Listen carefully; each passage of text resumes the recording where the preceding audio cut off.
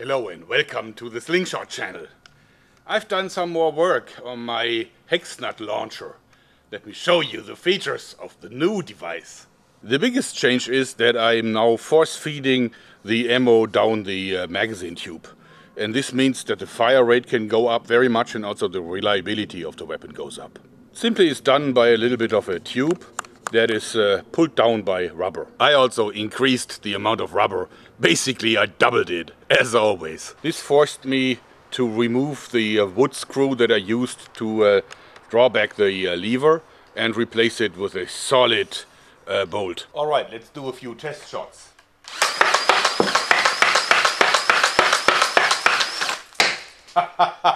It works!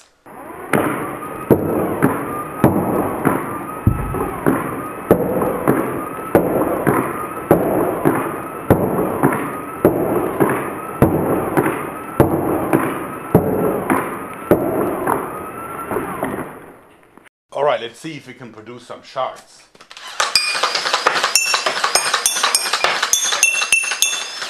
This thing, reliability, check. Speed, check. Appearance, power, I think it needs a longer lever so that there is more speed in the swing. But this is very promising, specifically since it's giving the projectiles a spin. So everything that has a flat surface, let's say a hockey puck or maybe even a saw blade, can be launched with a construction like this. It just needs to be bigger. Very promising concept. I'll keep working on it. Another thing that I love to continue is my pressured air arrow or bolt shooters.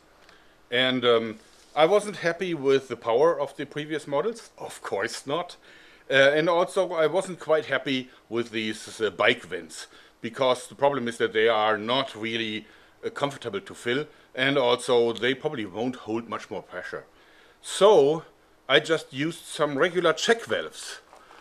So this is a check valve from plumbing, and also I attached a coupling for pressured air compressors, and this gives me a great advantage because I can now use a pump for pressured air weapons like this one from FX Air Guns, also from G-Man, and I also attached one of these couplings to that pump, and therefore when I want to pump it up I can very quickly install it like this.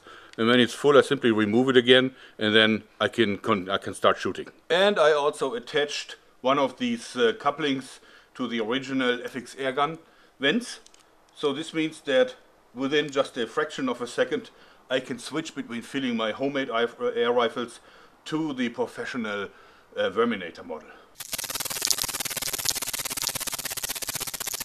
Alright, this test weapon with a normal ball valve has now been pumped up to 2000 psi. It's amazing, could never do that with the Schrader valve. And now let's shoot. 60 gram arrow, 2000 psi. Wow! Wow! Let's check the penetration.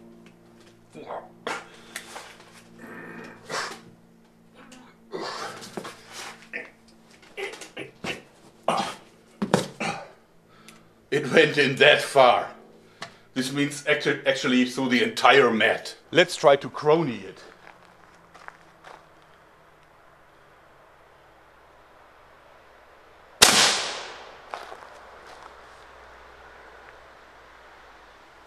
That's an amazing 81.56 meters per second with the 60 gram arrow. Alright, one more test shot.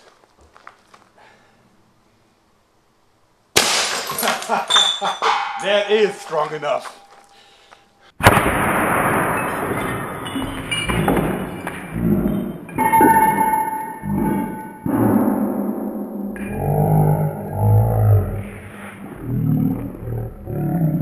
Now this has serious potential, because this is just a ball valve, which is really low in performance, because you can't really even open it quick enough all the way when you shoot.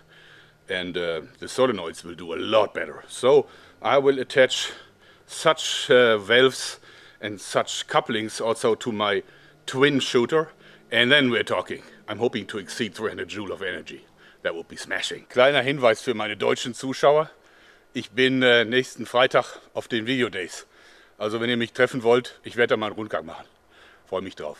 As I said, serious potential. And all made from plumbing parts. That's the best. Gotta love it. Anyway, I hope you liked this, because that's it for today. Thanks and bye-bye.